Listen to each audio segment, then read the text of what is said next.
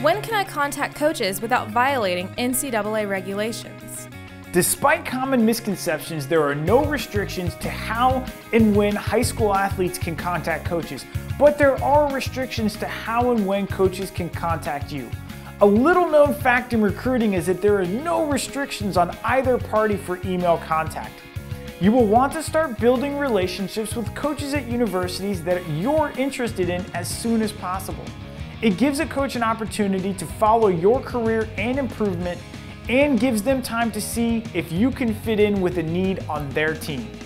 Only contact a coach when you have something valuable to share with them. The contact is reserved for resumes, updates, and questions about that specific program.